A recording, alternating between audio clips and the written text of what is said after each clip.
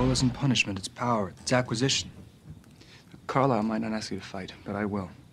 For the sake of my family, but also for yours. And for the way you want to live.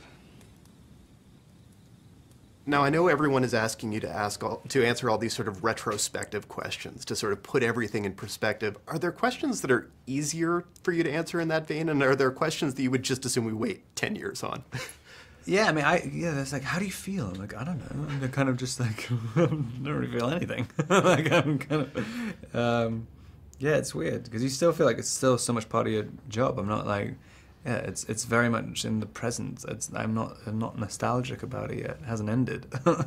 Were there moments of nostalgia as you were sort of filming the last days here and you were sort of looking back, or do you not look back at all? Yeah, no, I mean, even, I know Taylor and Kristen had a moment where they're like, when they were having their last scene together and they were like, oh, this is our thing. I don't know, I didn't really feel that way about it. I was kind of, because we kept getting called back for reshoots all the time, so I was like, it's never ending. Yeah, and so by the time we finally finished, we were just running away. So you never felt that sort of last day of school, last day of summer camp, let's keep in touch, we'll all be friends forever kind of moment? Well, I mean, we the final thing we did as a group was in Vancouver, I think, and it was 3 weeks of night shoots. It was pouring with rain and freezing, and everyone just ran off at the end, didn't say goodbye to each other. And then the final thing that me and Kristen and Michael Sheen did together was just a little bit of like this action scene reshoot, and the camera kept breaking the entire time. Everyone was pissed off then too. It's a great ending. Now, in this movie, Edward sort of sheds a little bit of the internal turmoil that has been sort of plaguing him and keeping him going for the past few movies. Do you miss that, or did you enjoy playing sort of a more even keel, maybe even happy at times, Edward?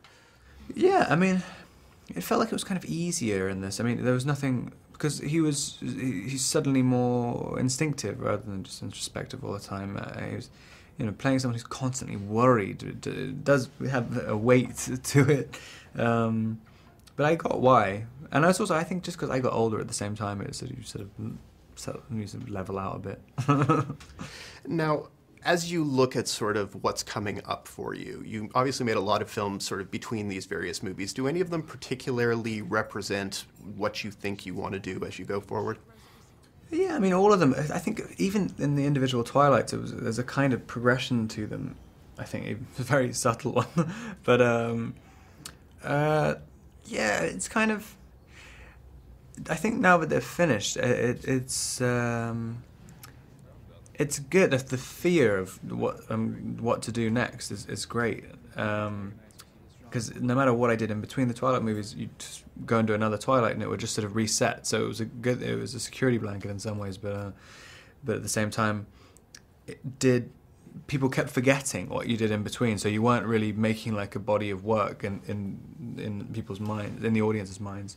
So I think this year after Cosmopolis, I did this movie with Cronenberg, and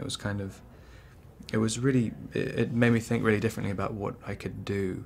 And so I signed on to basically as different characters I could possibly get my hands on, all of which are absolutely terrifying, so hopefully it'll be good. Find out what's next in movies, music, and TV at hitfix.com.